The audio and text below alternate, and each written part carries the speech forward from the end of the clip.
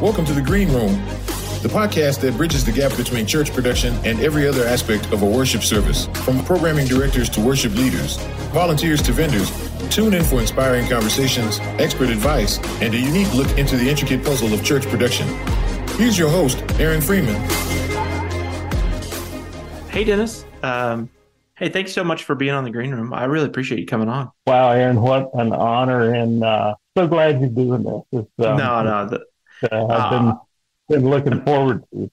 No, thank you. I mean, I know we've known each other for a while, volunteering at Gwinnett, both of us volunteering at Gwinnett, and then me eventually on staff at North Point and then at Gwinnett. So it's really cool to sit down and chat production and chat service stuff. I know you've seen a lot. So I'd really love to hear just how you got involved with production in general, and then how you got involved at production at maybe Gwinnett and some of the things that you've done and seen. Just we can go from there. Sure, be glad to. It was quite a while back when I got involved in production. The church that I attended with my parents as a kid in Jacksonville, Florida. It was a big mainline denominational church, and it was before we had all of the technology and production that we have now. We came in, the lights were all on, as bright as they would go. Somebody flipped the switch and turned the PA system on, as we called it. And the choir would lead us in a few hymns. The pastor would preach from the pulpit behind the microphone, and we'd pray at the end, and we would all go home. And my dad was an usher at the church, which meant that he stood in the back a lot. And as a 12-year-old, I saw something that really caught my attention on the back wall of the church. It was a row of light switches, and there were two big knobs about 4 inches in diameter to the left of those light switches. So I got curious one day, and this was before church. I rode up with my dad early because he had to get the bulletins and make sure they were all ready to be handed out and whatnot. So I was running around and fooling around in there, and I went and turned one of those big knobs, and the lights began to dim. And I turned it the other way, and they came back up. And I thought, wow, this is really cool.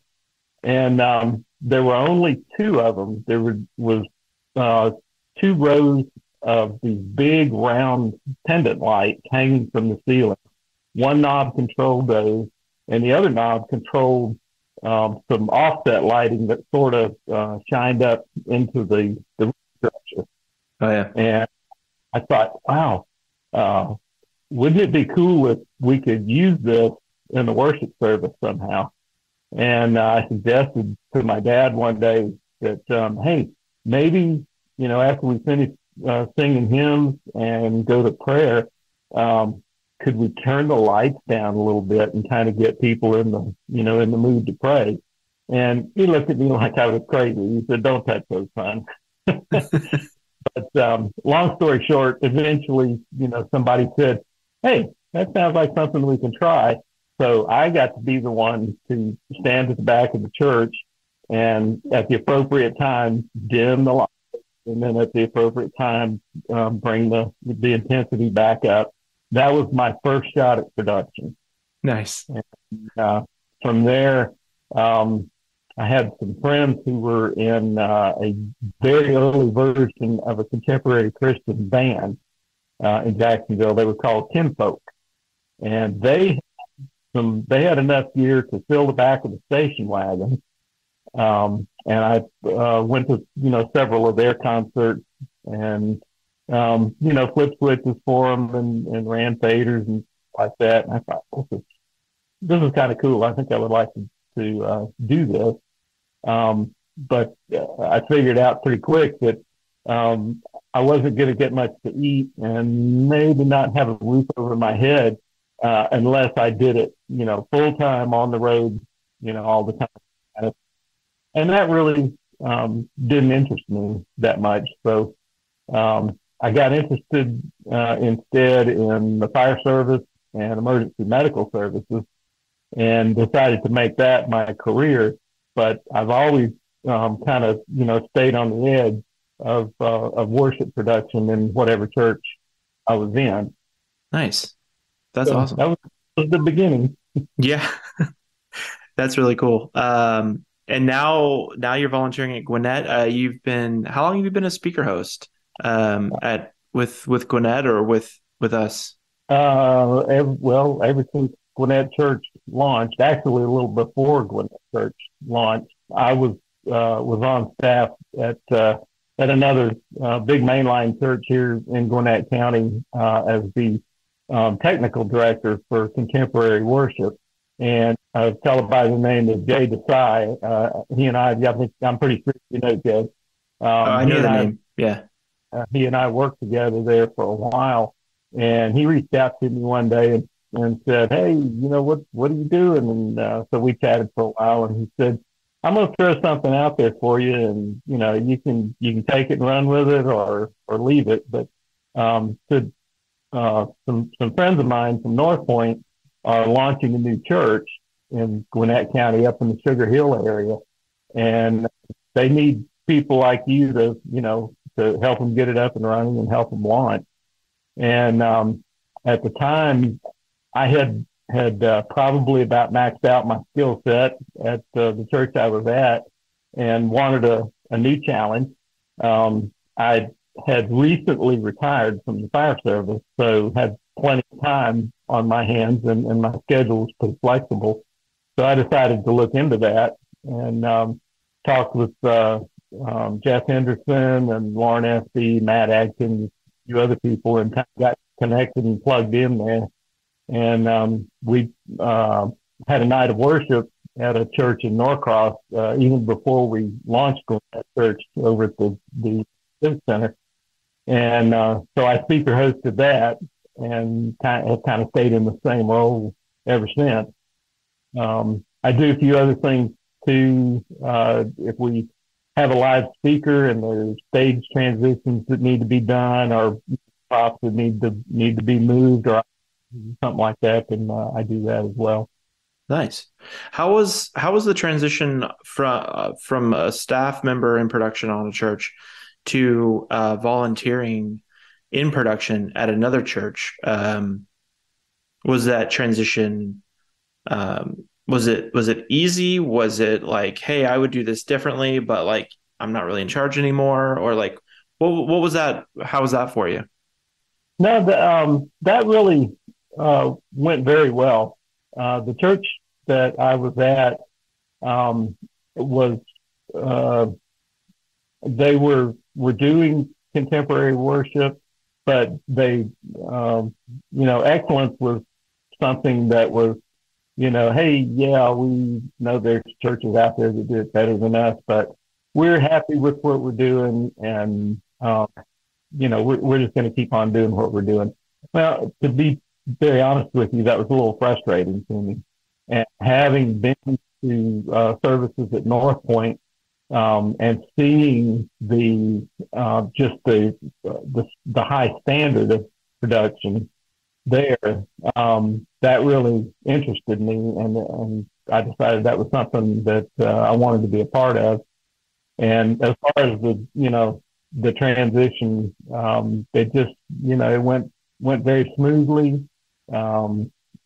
I didn't feel that I had enough to contribute to say, hey, why don't we do it this way? Because they were just doing just a wonderful job as it was.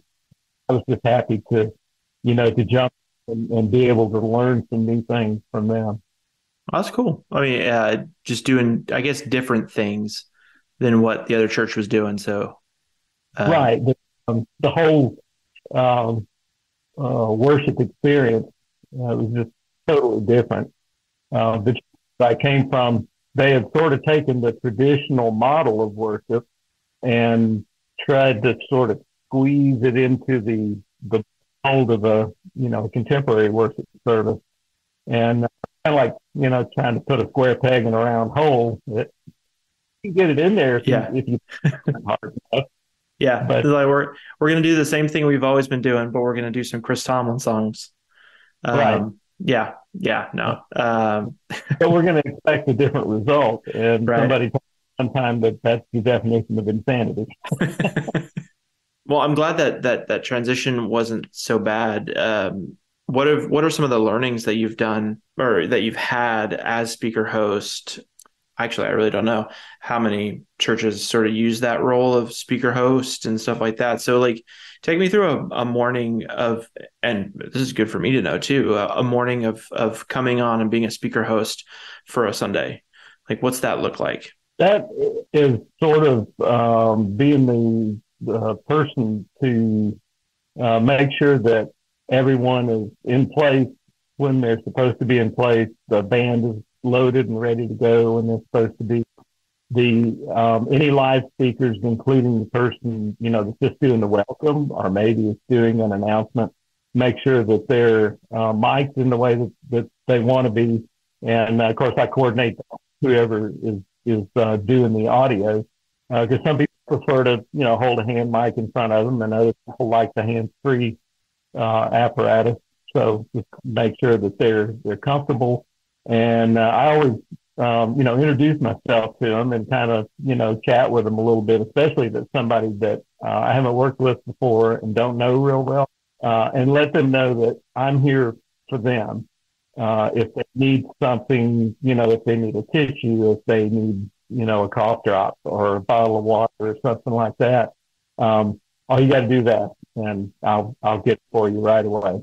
If they need me to hold their phone while they're on stage or something like that, I'm more than happy to do that, and just make them feel, especially if it's someone, if it's a guest speaker coming from another church or another organization or whatever. Just make sure that they're comfortable in the environment, all the way down to how's the temperature here, for you up on stage. Is it too cool? Is it too hot? Because I can communicate with the operations team and have a change made there if it's necessary. Wow. So it's like kind of like stage manager, making sure people are on stage when they need to be on stage, and then like maybe even more than half hospitality for the speaker or special guest and stuff like that. Right.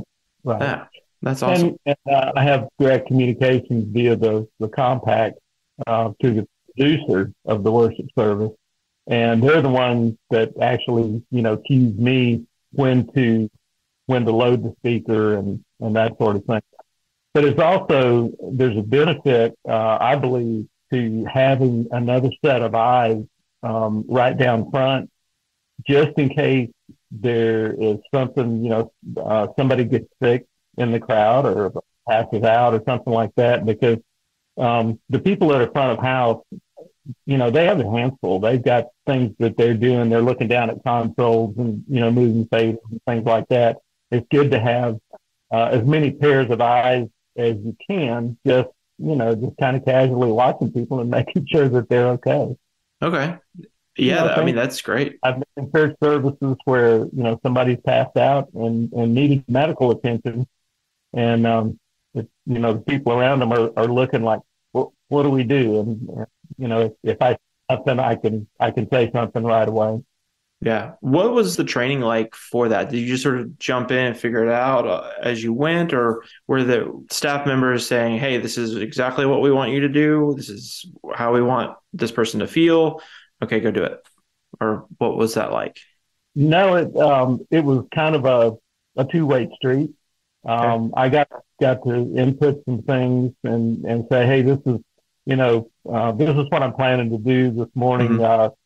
So-and-so, the speaker that's coming in hasn't been here before. I'm going to chat with them a little bit, make sure they know where the restroom is, and, all of that kind of stuff. Is that okay? Mm-hmm. And it's almost always affirmative. Yeah, of course. If it was somebody that, I don't know, there are some speakers who are, really kind of preparing themselves mentally to give their talk or whatever. And it's not that they don't want to be bothered. It's just that they're trying to get in their zone and everything. And if I recognize, then, I kind of back off and, just let them know I'm there. Just be present, in case they reach out to me for anything. But I don't do too much talking if that seems to be the case. I just try to kind of read them and see what kind of vibe they're giving off and go from there. And of course, every Sunday we do have we put out a run sheet for the worship service. So, blow by blow exactly what we want to do, what the vision of the team that put the service together is. And I feel like it's my job to be a part of the team in bringing that vision to life, listening for cues and making sure that people are in the room at the proper time to be able to load on stage and those kind of things. Yeah, I mean, if the pastor doesn't go up, there's 40 minutes of the service that's not happening. So right. Tight, as you know, too. We don't like for the band to finish the song and the lights come up on stage and no one's there, and then somebody walks out. Oh, good morning, church. It's just part of that culture of excellence and high standard that we want them to be there on time when the lights come up and be ready. Be ready. But I mean, sometimes people, they'll just bolt out of the seat and they're up on stage for a whole down chorus, and you're like, well, all right, well, that's going to be awkward. But and some people prefer to load from backstage as well, and that's fine. If I need to be back there, then somebody will say, hey, need you to cue the speaker from backstage this morning, and we'll work through that. Otherwise, if if they prefer to load from backstage and they're good at cueing themselves, or the person running monitors can cue them or something, that's fine too. I'll still be in my position, probably on the front row, stage right, and with my eyes open and ready to get on the comm if I need to. That's awesome. Have you had any just wild, crazy experiences that you can share or want to share? Yeah, there's one comes to mind. I mean, in this day and age, we always have to, have our eyes open for anyone who would come into the church to do any kind of harm. And there was one situation where right after the 9:15 service ended, a young man, probably high school age, with a backpack on, entered the stage. And, I had eyes on him. Several other people, in the room had eyes on him as well.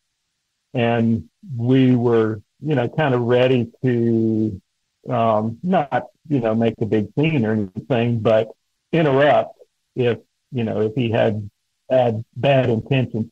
He did not. He was just, he was a goofy kid and he wanted to see what it was like to walk across the stage. And so he did. Oh, geez. Yeah. People are weird. We have just recently had a guy that just fell asleep during the message and was just sort of like leaning back in his chair. And he wasn't, service had ended, people had left, and we're just like, well, we didn't really know he was asleep, but he was just sort of like, not like this, but he was just like, he was kind of moving. He was acting kind of odd, and we were like, what's going on? So, we had the undercover guys come and like poke him and be like, hey, what's up? What are you doing? And he's like, oh, and he just got up and left. And we're like, man, can't be doing stuff like that. No. That's what we told the kid. We said, hey, I know you're in high school and, somebody might have dared you or something like that, but please don't do that again, because you're putting yourself in danger by doing that. Someone could see you and overreact, and we don't want that to happen. We want you to, go out of here with with all of your fingers and toes and everything else intact. Yeah. I remember Yeah. multiple times. Oh, sorry. What was that? He was very understanding. He said, "Oh yeah, I get it. That was dumb on my part. I apologize." I mean, I guess it's kind of a good thing that he felt comfortable enough at the church he was at to do that. But yeah, let's not walk up on stage when you're not supposed to be there. But yeah, I remember multiple times we would get calls over the radio of like backpacks left in the hallway and stuff like that. It's just it is kind of crazy just that we have to be concerned about those kind of things, kind of suspicious behavior and stuff. But we have to. I mean, it's our responsibility. You being the speaker host, looking out, but then staff members making sure that everybody's safe and can come and worship safely. So it's crazy. Right. Well, one of the pillars of our worship service is keeping it as distraction free as possible, and I have really taken that to heart. And even when it comes to sort of eyeballing the stage before guest services opens the door for service to make sure that somebody hasn't left their jacket, sitting in the drum riser, or I mean, if there's water bottles up there, that they're standing up straight and that they're full bottles of water, not empty ones that are rolling around on the stage. Oh yeah, just little things like that. If we have cabling that is attached to the plasma or whatever, that it flakes out straight across the floor, doesn't coil up and make coils that are picked up on camera. And I love to hear that. Yeah, just try to keep the distractions to a minimum, and 0 is a good number. That actually bit me this past Sunday. I did that like before the doors were open, had this stuff preset for our special that we were doing. And I scanned the stage. There's a mic stand there. I grabbed the mic stand, take it off, because worship leaders usually load with their stand, at least I thought. Right. Turns out he had preset that for his opener, and I had taken it off stage, and openers go, and he's like, "Where's my mic?" And I'm like, "Oh," and the mic was over here. He was going to load from this side of stage. I was like, "That's on me. I'm very sorry." But I was also thinking, I'm like, we never talked about like presetting his microphone. So like that's for me on staff to like make sure that I talk about all those things. Like, hey, for this segment, are we setting his microphone, or is she bringing, or what are the worship leaders bringing in for this and that? So that's something that's a mental note for me moving forward, to make sure that we know who's loading with what and what needs to be preset. So I'm like, I'm really sorry. So I went and apologized to him in the green room after. Well, I guess it was during service, and I was like, I'm terribly sorry, because they're out there vulnerable all by themselves, not all by themselves, but just like more vulnerable than I am, standing in the back in black clothing. So I'm just like, I'm so sorry. And I was like, I will have your mic set and turned on. You don't have to worry about it for the 11:15. So I'm glad you brought that up, because that's something else that I find unique among many things in the North Point system, is we strive for excellence, but we don't obsess on perfection, and make them try not to. Or, when something doesn't go exactly right, a prop falls over or something like that, we don't say, who did that? We're never going to attack again. No, we make an extra effort to go to the person that maybe was responsible and say, hey, pat them on the back, put your arm around them and say, that happened. Don't worry about it. We'll get it the next service. Not a big deal. So, and I just love about our culture with that church, and I hope it's universal through. I wish it was universal through every church. Unfortunately, it's not.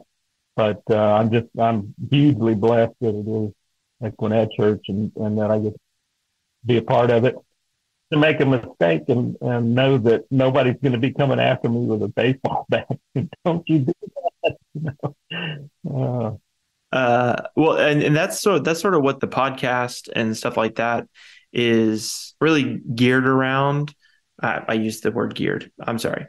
It's not about the gear. It's more about having those kind of conversations about how production, I feel production should be, how production should be seen. Like you said, we're not concerned about it being perfect, but we want to strive and make every effort for it to be excellent. And that's making sure that everything's loaded and stuff is spiked on stage and conversations are had before, as much as you can before, with volunteers and stuff like that. And that actually brings me to, I guess, another good question with you volunteering for so long. What's it like with like staff transitions, with production director leaves, or there's a new audio guy or a new producer, and it's like, well, I don't really do it that way. I'd like you to speaker host this way. Like, I don't know if that's the case, but from your perspective, volunteer perspective, what are those things like? As long as it's communicated in a way like you said, and I don't mind, someone being very direct and saying, this is how I'd like it done now, because they're the one that is ultimately responsible for the product, because they're the one that gets the paycheck. I mean, let's face it. The way I look at it is, I'm here to help them achieve their vision for the worship service. And if it's different than, the last person who was in that position, then that's fine. I love doing new things. I love changing things around, changing things up, maybe sitting in a different location. They may, prefer the speaker host to be 2 rows backstage left instead of, where I've been sitting for all these years. I don't know. As long as it's communicated clearly, clarity is very important. I would prefer that they don't come in and say, hey, I'm the new guy, and we're going to be changing a few things here and there, and you'll see things that are new come up and stuff. I would rather them say, I'm so and so. This is how I prefer the stage transitions to be done. Props coming from both sides rather than just from one side. Things like that. And that clarity is a gift rather than something, like, oh, here we go again. We're changing everything. I take that as a gift that new director is giving me, because I know then exactly, what they're looking for, what they expect. Okay. That's really good to know. Because I've just stepped into a new role myself, and that's I probably can be more clear on some things. Not that I've gone in and just upset the apple cart or anything like that, but just slowly rolling things out rather than surprising people with things like, hey, this is we're moving forward. This is some things that we're going to start trying. Yeah, that's really good. Yeah, and other, kind of another facet of that too is, staff does need to communicate privately from time to time, even on Sunday morning. If something didn't go quite right, or they want to make a quick change or something like that, there's a, little huddle that may go on. But just know, if you're a staff member, that volunteers are watching that and wondering what's going on. So as quick as it gets resolved, then, each of those people need to go to any volunteers they have and say, hey, I know you saw us huddling up. This is what we were talking about. We're going to change, this, and we're going to put this song before, the other song, or whatever this is. And no big deal, just wanted to let you know what was going on. That way volunteers don't wonder, well, what were they talking about? Is something wrong with the last service or whatever? So I know you got to huddle up from time to time, but clarity is a gift. Turn right around and say, hey, we're going to make a little change here. all of you, but you may notice it. So this is what we're doing. Yeah. That communication after that huddle, that's something that I've always tried to figure out like the best way to do that, because inevitably you always miss someone. Like, Yeah.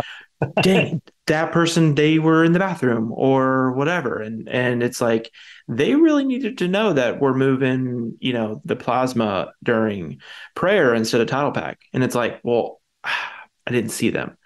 Not that that's an excuse or anything like that, but I have been, I'm like, do we create an app? Do we do like a mass text message? Like I've always like been trying to figure out what that is, especially at larger campuses, or depending on how your auditorium is set up, like the control room's way over here, stage is over this way. Like people are, after sort of, breakfast and sort of run through, people are just scattered. Yeah.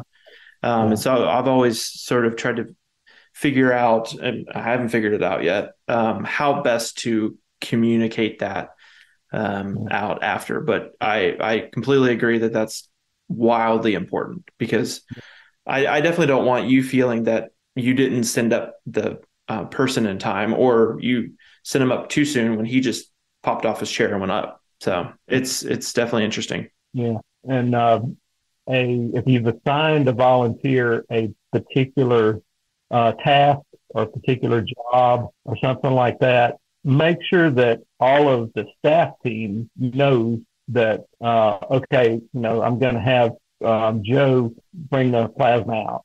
I mean, most staff members are great about this, but every now and then you'll run across one that just feels in their heart that, Joe just can't do that quite as well as I can. And when Joe's, sitting over there when he knows when the cue is, staff member will be pulling the plasma out. That is one of the quickest ways to run volunteers off. Is give them a job and then not let them do it. Oh, 100%. Well, and I know I want to make sure if I'm asking someone to be there that they have something worth their time to be there. Exactly.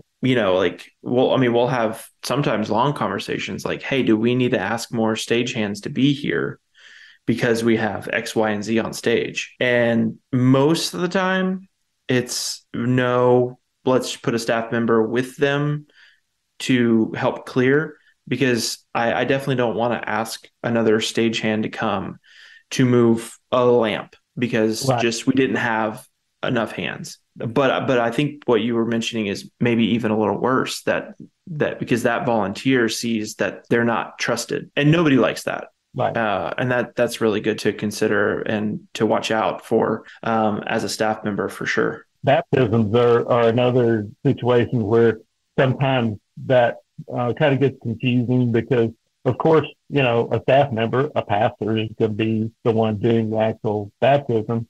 But during the run through, you may, want to have a volunteer for purposes stand at the tree, do the mic check and everything. Be sure and let them know that this is just for a run through, and I got something else I need you to do during the service, or you'll go back to your regular position during the service. But if you'll help us out during the run through, and just there again, it's the clarity thing. Yeah, communication. Be involved in the dunk because they're not. Yeah, we're not asking you to baptize. Right. We just need you. You're a stand-in for rehearsal. That's interesting. Okay, good. Yeah, that's good to know, because you normally would just have like the stage manager ask one of the stagehands to go stand in, but I guess it's never really occurred to me that, hey, they need to know that they need to go back and do their normal thing. Yeah. And usually, a newer person that, if you ask them to do it, maybe they're not quite, maybe they haven't, been on the cruise on a day that we're doing a baptism or baptisms or whatever it is. It's a new experience for them. So as long as, you just take time to let them know what's going on. This is what's going on during the run through, during the service, pastors, whoever is going to be doing this part. What, from your experience, both being on staff and as a volunteer, what are your thoughts on how much you can ask a volunteer? Like, have you seen that line get sort of grayed with some people, or like, have you seen people not being asked enough, or have you seen people being asked too much, as a volunteer? Because I feel like that definitely ebbs and flows with staff members. Like, hey, they're just a volunteer. We can't ask them to do that. Or, hey, we need them here every week, but they're volunteer, those kind of things. Yeah, that kind of gets tricky, especially if you have a volunteer or volunteers who have a particular skill set that that you need quite often, like front of house, or they're operating the lighting console or something like that. Call on them a little more, or at least want to, but be sure and communicate with them and say, hey, you've really got a great skill set on this. Would you be willing to serve 2 Sundays a month instead of just one, or 3 Sundays a month, or whatever, and just see what they're doing. Some of them are in a situation with their regular job where they can't. As a firefighter, I had to work every third Sunday because that's just the way it's rotated around. And so I would have to say, I can give you the Sunday I can be here, and if please reach out to me. But on these that I have blocked out, there's no way I can working at the fire station. Yeah. Yeah. I'm not a last minute call on those Thursdays or on those Sundays. It's, the level of engagement of the volunteers themselves is a key to that. If they're, if they come, they serve 1 Sunday a month, and they come and, do their thing on that Sunday, but the other 3 Sundays, you don't see them at all, even in church, you don't hear from them or whatever. And, maybe, who knows what the reason for that? Maybe our online presence is so great that they would rather stay home in their pajamas and watch. But the way the volunteer reacts to the tasks that they're given when they are there, you can kind of get a clue if they want to do more. And some of them, will just come right out and say, hey, I would love to learn how to operate a camera. Can I come maybe to rehearsal or something and shadow a camera operator? If it's somebody that's asking to do more, then that's a good candidate to allow them to do more. Yeah, 100%. I've never felt, especially in the North, being part of the North Point organization, I've never felt like I was being taken advantage of or asked to do anything that a staff member probably should be doing, because there have been situations where I've been scheduled for a Sunday, and something changed, and they shot me an email and said, hey, we're not going to be doing any stage transitions this Sunday, so just wanted to let you know, you're welcome to come hang out, have breakfast with us and everything, but we don't need you in the stage manager position. That's fine. That's, a change that happened during the planning meetings during the week, and it's a legit, thing that happened. No big deal. But, like I said, don't schedule somebody to be there and do a task and take it away from them after they're there, or have somebody else do it. So have a staff. It's terrible. That's like the worst. I think maybe I don't know if it's worse, but maybe like the second worst thing is like getting scheduled to do something one time and then never getting scheduled to do that thing again and back to your normal thing. I don't know. Maybe I'm just not a very good camera op, but I think I did camera like one time, and then I was back doing pro presenter the rest of the time. So it's like, all right. Which, pro is great. That's what I did when I volunteered. I volunteered up running pro lyrics on screens, but I think I did the handheld cameras one time, and I don't know. I must not have did a very good job because they never put me back there. Yeah. Pro presenter is a unique skill set itself. The timing on that with the music and everything, you've got to be on point or people notice. Yeah. Oh, yeah. And they let you hear about it too, Oh don't yeah. they? Yeah. Yeah. It's too early or it's late or hey, we need to go black. Like we don't want it up there. That yeah. There's all kinds of stuff. Yeah. Yeah. I got another weird thing to bring up if you don't mind me throwing this out Go there. for it. No. When you have new people coming in, new volunteers coming in, some churches have, I call them moral imperatives for volunteers. Now, some of them are pretty obvious.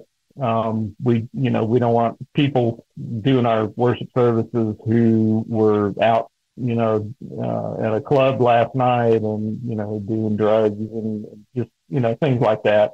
Some of the moral imperatives are pretty obvious, but some are not quite so obvious. And if your church has any of those moral imperatives, I'll give you an example. There was a young lady on a guest services team at a church that I was at one time who she was a great volunteer. She's there almost every Sunday, probably every other Sunday serving. And she moved up to sort of a team lead or an area lead. You had several people that were under her that she communicated with and everything. And just a wonderful young woman, very outgoing, very, great personality and everything, engaged to be married and very happy in life, the whole bit. And all of a sudden, she just sort of disappeared, just stopped coming. And I asked, one of the people that I was close with that worked on her team, I said, hey, what happened to so-so? I haven't seen her around. And they said, oh, they kind of fired her. And I said, what? And yeah, someone, on staff, I guess it was, found out that she was engaged to be married, but she was living with her fiance. And that was something that was just unacceptable in that church. And so they dismissed her in a rather direct way that was pretty hurtful to her and to the people that she had gotten to know, on the guest services team. So if there are those moral imperatives that are just a part of the church, they're organic to that organization. Be upfront with new people when they come in, so that they know that if pink socks are not allowed on Sundays, then they'll know not to wear pink socks. And like I say, that was something that came up for me in a weird way, but I definitely put it in the third brain cell on the left, and for people coming up. So that way, as a fellow volunteer, if I know that someone is maybe in a recovery program, say, but they haven't complete. Churches sometimes want to wait until people have, gotten to a certain level, gotten, a chip or something like that before they let them participate. I would put my arm around them and say, hey, just wanted to let you know about this so that, if it comes up, which I hope it does, I don't want you to get blindsided. Yeah.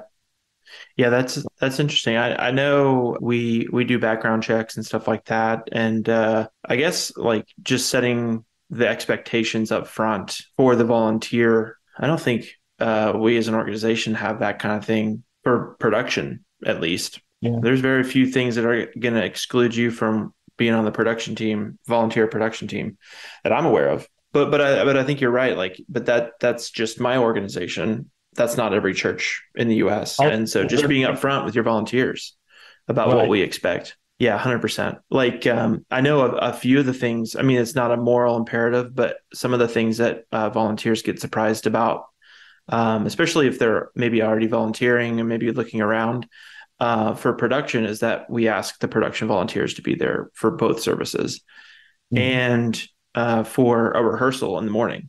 So like we ask a lot of our production volunteers way more hours than, guest services or any of the kids men do. And that's something that people have been like, oh, I can't do both services. And it's like, I don't know what to tell you. Like, that's what we do. And, that's what we ask. We can't really make exceptions to that. Right. Or, well, we choose not to, I should say. We choose not to. But yeah, no, that's good. That's good to know. Mm-hmm. Yeah, keep the consistency there throughout those services. Mm-hmm. If you have the same team, it's just that simple. Yeah. Yeah. And I wish there was a way to do that, but just coming in and knowing what we're doing for the whole service, it's not something that we can just swap a team in between the 9:15 and 11:15. Like I have in some churches though, and I the result. How did that work? Like, can it work? Did it work? No. Okay. It worked. We got through both services, but there was a totally different vibe in both. And it was what's really weird to me was the band was exactly the same for both, but the video production, the switching and things like that, totally different. And the timing was too. There were gaps between parts of the services, and I found out later that the pastor who was speaking at one service, that's what changed too. One pastor spoke at the early service, different pastors at the later service. Was it like a traditional service first hour and contemporary service like second hour kind of thing, or was it? Yeah, pretty much. Okay, all right.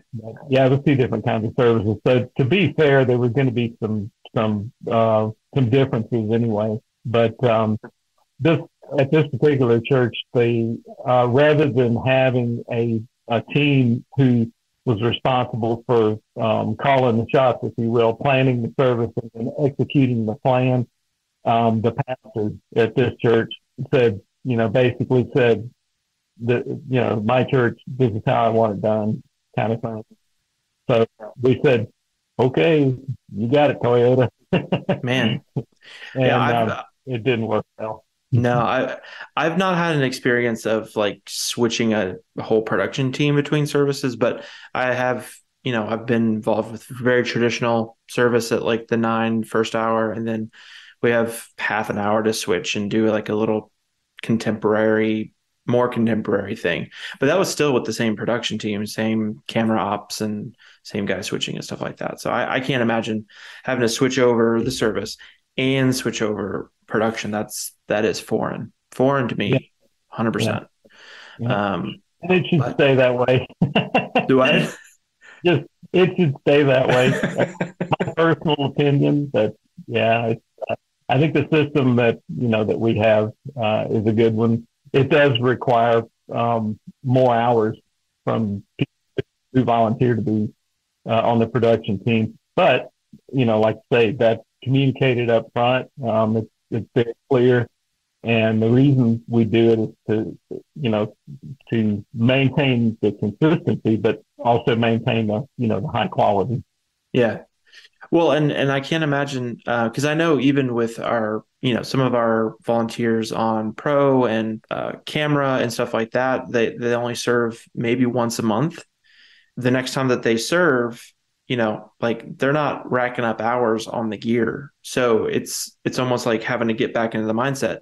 And then for them to only do that for like 30 minutes, like you're not going to sort of progress in that skill very quickly if you're doing that half an hour once a month. So, right. I mean, I agree that what we've asked our volunteers to do is helpful. They get more time on the gear, more ability to get notes and train and stuff like that. So, right. But I think that's something that every production team strives to do, is have people better on the equipment that they have and stuff like that, at least for a volunteer production team. Right. That is something that we're always doing, which, speaking of, like, training nights, coaching nights, like, what's been your experience, positive or negative, with like those kind of those nights or stuff like that? Do you enjoy them or not? Or I'd love to hear more about that kind of thing too. Like so volunteering, the volunteer aspect outside of a Sunday morning. Like how's that been for you? Yeah. We've had a couple of training nights, if you will, where any volunteer who wants to come is welcome to.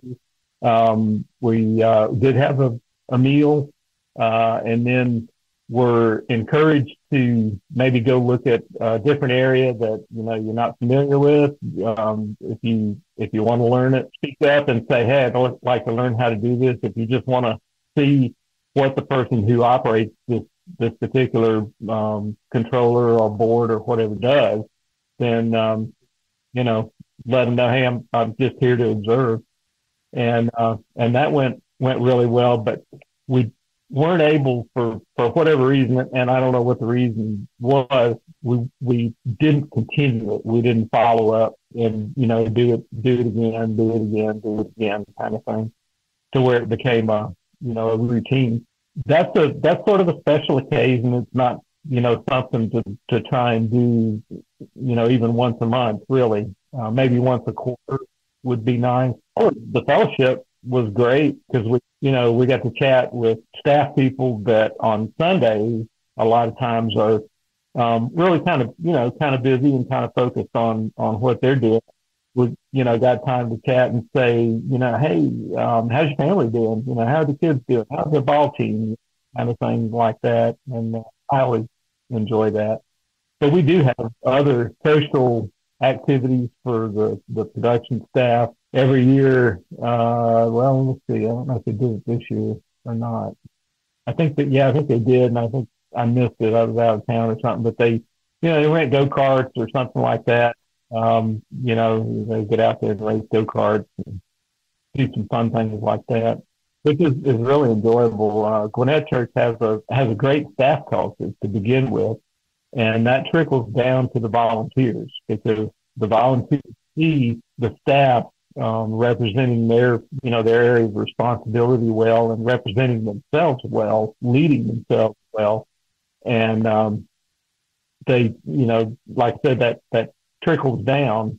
The volunteers feel well led, and I think are willing to lead each other in smaller steps probably, but it's like I said, it's a really good culture. The relationship between production and the musicians at Gwinnett Church has always been great. There's one table, as you know, in the green room. There's not a table for the band over here and a table for production over there. There's one table, and everybody sits together, everybody chats. Never run across, the production team volunteer.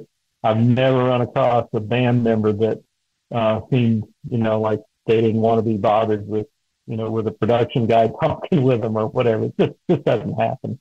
Everybody is friendly, outgoing, and really, I think everybody cares about each other. We don't just say it, we really do, because like this past Sunday, one of our band members had a situation where a family member had a pretty serious medical situation, and was in the hospital recovering from it and everything. But this band member, just said, "Hey, if you would pray for my dad, he's in a bad way right now." So instead of just saying, "Okay, we'll pray for your dad," we kind of stopped everything right there. It was during our devotional time, and the person leading the devotion just stopped everything right there and said, "Hey, can we all gather up here and put our hands on this member of our team and just pray for him?" And we did that, and I told him after it was over that lifted me as much as I hoped it lifted him, and it got me, got my heart in the right place and ready for worship. That's fantastic.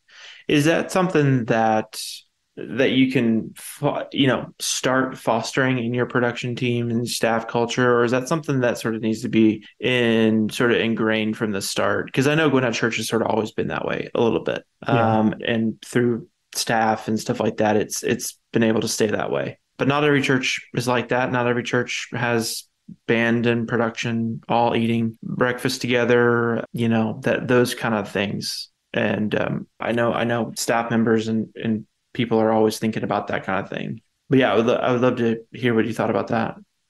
I think it starts at the top. Whoever the point person is, which, is the campus pastor, kind of sets the tone for the staff relations, and the staff, if they're blended together in just the right way, they'll pick that up and carry it on, and it just naturally flows down to the volunteers. So I'm not saying, that the campus pastor is responsible for the entire culture, but if they, have some things that are, I call them non-negotiable for their staff members, such as, if you got an issue with somebody, go to them directly and talk about it. Don't talk behind their back. No gossiping. Absolutely. That's one of Dave Ramsey's things. If you work for Dave Ramsey, you gossip in the office, you're fired. You're gone. But that's just an example. It starts at the top and it rolls down from there, and hope rolls through, even through the volunteers, so that the volunteers, I know as production volunteers, we don't have that much direct contact with the attendees, unless, we happen to say hi to them, out before the service starts or whatever. But still, you may, bump into someone in the hallway. I do this often at Gwinnett Church.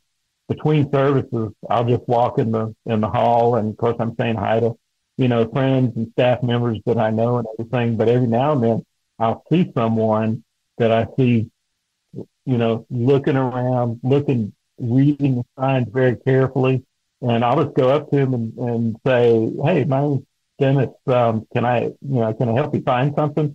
And almost always they're looking for Womberland or Upstreet, or a place to check their kid in. And so I don't say, "Oh yeah, you go down here and it's right around the corner, and on your right." I'll say, "Come with me," and I'll walk with them and ask them, is this, have you been here before? Is this your first time? Maybe this is your first time bringing a child. I'm taking you to Womberland, and just talk with them a little bit and make them feel welcome. I'm not a guest services member, but I know how to do that. I know how to be invitational and welcome somebody that's new. And I try and awesome. With a guest services member, once they get their kids checked in, I'll kind of hang while they're doing that and say, "Hey, can I, maybe introduce you to Sally over here? She's with our guest services team. She'll be happy to, find you a good seat in the auditorium or whatever." I want to make that interaction with that new person as positive as it can be, even though that's not the role that I'm in on that particular morning. My role was, as the speaker host. I could just sit in there, with my headset on and wait for the service to begin, but that's not me. No, I think, it's great. I think where that comes from, it comes from my heart, but I think it was put in my heart by that culture that I saw all around me, because I see other people, doing the same thing, and it's like, hey, I'm gonna jump on that train. Yeah. Well, I really like what Matt. It's been years now, but the visible and available idea that he has the band sort of internalized, which I think that trickles down. Well, I hope it does. Trickles down just our production volunteers too, and I've sort of thought about that as well. Like, it's very easy for me to sit in the control room.